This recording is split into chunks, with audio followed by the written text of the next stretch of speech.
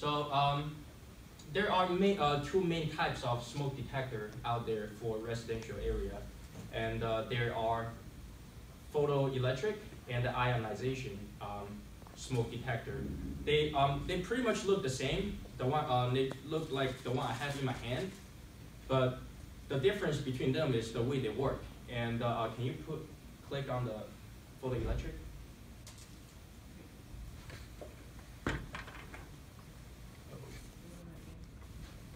Okay, I'll go back. So basically, photoelectric smoke detector work in a sense that it counts the particle that go into the chamber of the smoke detector. Therefore, it will interrupt the lights going through. Then the smoke detector will know, okay, some smoke is coming up, something gotta be happening. And then it may be fire or some dust going in. And that's how it will send alarm to the homeowner, hey, there might be a fire. And ionization is it works in a very similar sense of photoelectric, but in a different philosophy. And ionization, basically, I forgot how it works, but it works. And but both of these, you cannot install it within 4 inches of the ceiling or corners for the very reason I mentioned about the dust may get into it. Next slide. So how to choose a right smoke detector? So the reason why we need a fire smoke detector is because early fire warning is critical when a fire broke out. Therefore, it is important to know how fire detector works and what type of smoke detector best suits your need.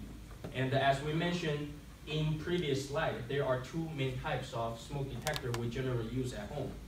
And now we will go into brief discussion on the difference between them. Photoelectric detector may detect visible fire particles sooner than ionization detector. Ionization detector may detect visible, invisible fire or fast flaming fire sooner than photoelectric detector. And anybody got any question on that? What do you mean by like the invisible fire, fast flaming? Invisible fire, let's say there's different classes of fire. And let's say there's a fuel fire, and you can see the visible fire coming out of it, and the flame will come out. That's when the smoke will get produced in this sense, right? So you can see, okay, there's a fire. But if you have an electric fire, there may not always be visible fire to it, but something is burning, and the dust, we call it invisible fire. That's the example of it. Anybody? All right. So since my own home is constructed with wood structure, I will choose ionization detector as they will react quicker to fast flaming fire, because we all know like wood burn like in a snap. So I think ionization will work best in my home for my situation. Next slide, please. All right, now we come to the installation of the smoke detector. Before we install, we need to know what's the code's requirements for the smoke detector, right? And we also need to figure out what's the location we're going to install them, because the code will require us to have smoke detector in certain area, but not to have it in another area. Also, the code will tell us what kind of wiring method we're going to need for specific type of the smoke detector or the environment of it. Let's say residential, commercial, industrial, stuff like that. And the NEC article that governs the smoke detector installation is NEC Article 760, is in page 7646 in the NEC book. And it will cover the fire alarm system. And we need to consult that to make sure we understand all the requirements before we proceed to installation. So now we know the requirements of NEC, we will start installation. Now we need to pick location. The smoke detector shouldn't be installed in the kitchen and the bathroom for the very reason that those areas generally produce a lot of smoke or particles that may trigger false alert of the smoke detector. And the smoke detector should be installed in every sleeping area and the spaces outside the sleeping area, because we definitely want to be alarmed when there's a fire broke out when we sleep. And that's the very reason why. And this graph will show us the location that it needs to be and the location it should not be in. and the distance between each other and stuff like that.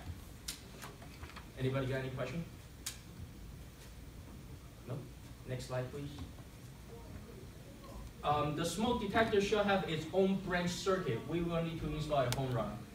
The home run means dedicated run of electrical wire from the breaker panel. So those smoke detectors, they need to have their own circuits.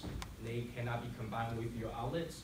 They cannot be combined with your light circuit, for the reason that if one of those circuits break out, we don't interfere with the function or functionality of the smoke detectors. The smoke detector should be connected in series, and I hope everyone knows what series is, but basically series is one after another, and in one direction. Electricity flow in one direction. Open the door, please.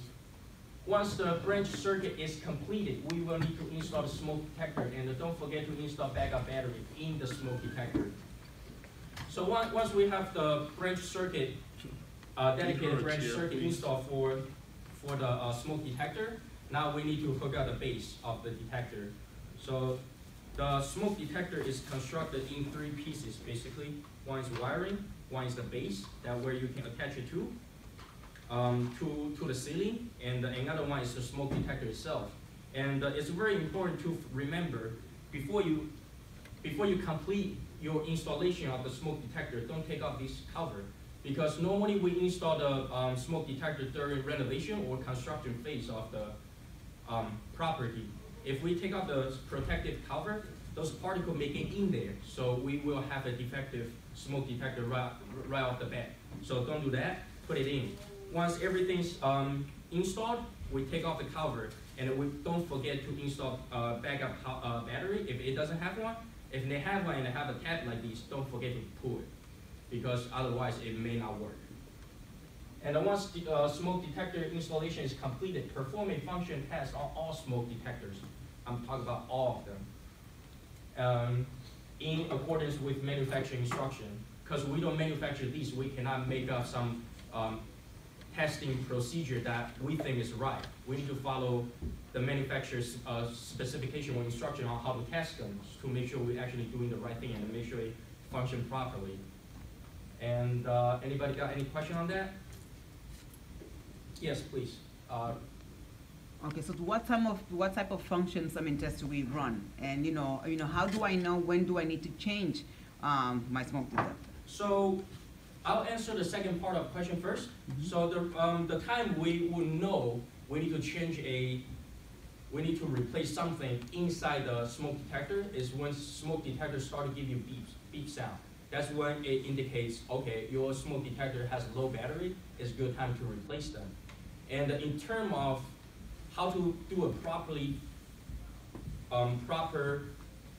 function test on the smoke detector itself after it's done, I would highly recommend you to read the manufacturer's instruction, because every smoke detector may function differently. If I tell you something now, but you have a different brand, you may do the wrong thing.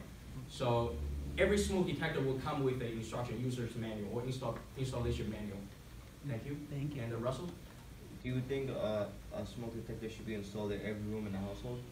Smoke detector should be installed. Can you go back to the previous slide, please?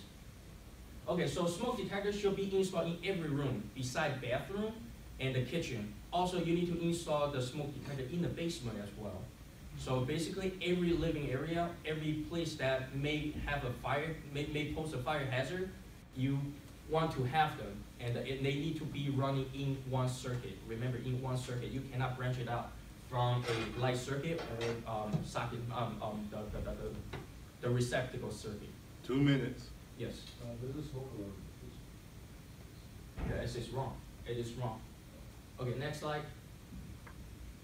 Okay, summary. So in this presentation, we have briefly covered the installation of the smoke detector in residential project. We have identified the governing NEC code, wiring method, and the installation placement of the smoke detector. During installation and placing, we need to also consider the safety during work. We need to turn off the circuit breaker, very important. Safety is very important. To ensure the electrician will not get shocked during installation. PPE shall be wear. It shall be wear at all times. Anybody got any more questions? Sign. Okay, thank you everybody for coming.